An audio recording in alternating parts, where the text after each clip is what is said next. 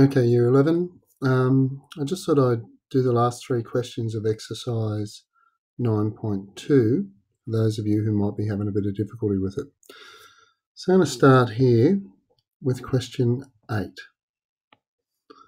And I've got a lot of pronumerals to find here. And it looks complicated, but it's really rather easy. So let's start by finding alpha. Well, alpha is standing on the same arc as 78 and starts and finishes in the same position. So alpha equals 78 degrees. So this angle up here starts, and so they're angles on the circumference standing on the same arc. Beta, for the same reason, because it's standing on this arc here, this blue one I've just drawn here, beta equals 38 degrees. Theta, well, that's that triangle in there, so that's just 180 minus 78 minus 38. And that's 180 minus 116, which is 64 degrees. Now, I'm just going to get the calculator out.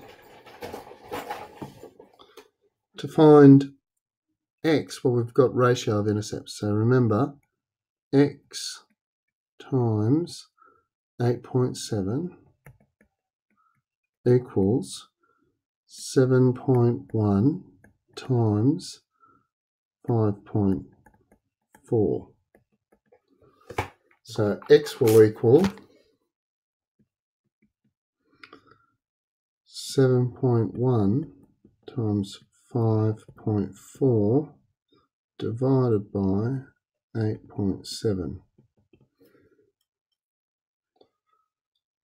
And 7.1 times 5.4 divided by 8.7.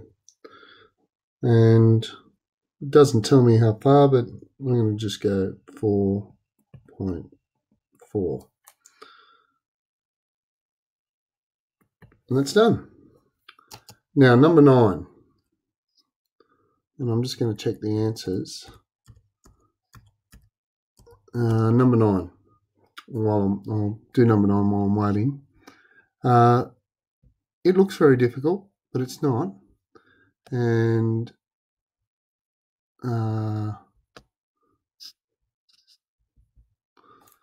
let's start by drawing a line in here, because we have to show CD equals that big messy bit there. Well, I'm going to draw OA, and OA is a radius, and I know that's 90 degrees. Well, how do I know it's 90 degrees? It hasn't indicated. A circle with a centre O has a radius R and a chord AB equal to X. I'm assuming that it's at 90 degrees. You're going to have to be careful there, so let's make that assumption. And I know that this distance is R, so I only need OC. And I know that this distance AC, well, AB is X, so AC equals a half X. A half X. And I can do a bit of Pythagoras here. So, got to find CD. So let's start over here now. CD. Now that equals R plus OC. And OC, well, OC squared equals R squared minus a half x squared. So OC squared equals r squared minus, well, a half squared is a quarter, a half times a half, x squared.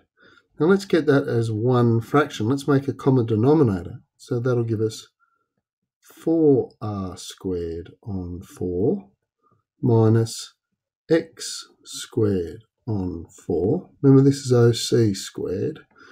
So OC squared equals 4r squared minus x squared all over 4. And let's square root all that. And we're going to ignore the negative because we know it's a distance. So it's a square root of 4r squared minus x squared all over 4. And that, well, we can square root the top and leave that alone. So the square root of 4r squared minus x squared. And the square root of 4 on the bottom is 2. So we're almost there. We've got OC now.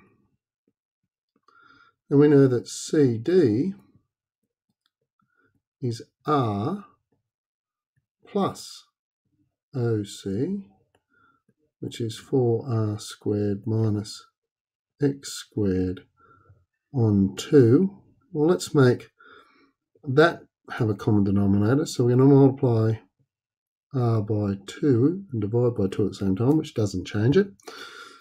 So we get CD equals 2r plus the square root of 4r squared minus x squared over 2, which is exactly what we needed to show. Now let's look at number 10. And if I look at number 10, I have to prove that these two triangles are similar. And as I said, draw on the diagram. So I know that that angle in there, DEC, and CAB are equal because they're angles standing on the same arc. I know that EDC and CBA are equal because of the same reason, angles standing on the same arc. And I know that these two angles are vertically opposite, so they're equal. So let's have a go at this. It's going to be pretty easy to write it up now. And prove triangle ABC is similar to triangle CDE. Well, first up, put all the stuff about ABC on one side. So angle ACB equals ECD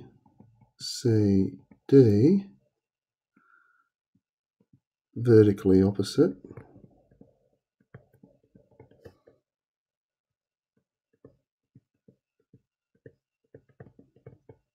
angles.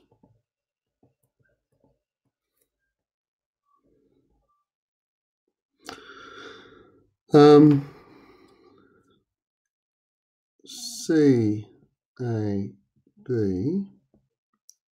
equals CED angles on the circumference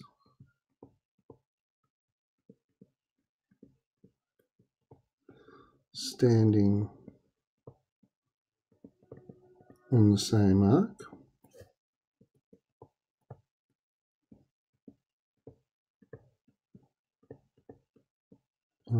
Equal. And ABC equals EDC. And I'm going to write similarly because I'm running out of room. Therefore, triangle ABC is similar to triangle CDE. No acronyms here. The reason is that they're equiangular. And that was part 1. Part 2, and this is actually proving what we've been using, the ratio of intercepts. We're going to prove that AC times CD equals BC times EC. Now, this is pretty easy because they're corresponding sides in similar triangles. So AC now look up here and you'll see AC is the dot and the X. So AC is in ratio with EC. So AC on EC, remember ratio is a fraction, equals, and let's look up here, go back to the big triangle, BC, which is the X with the line, so BC is in ratio to CD, so BC on CD. Now, if we and the reason for that is there, corresponding sides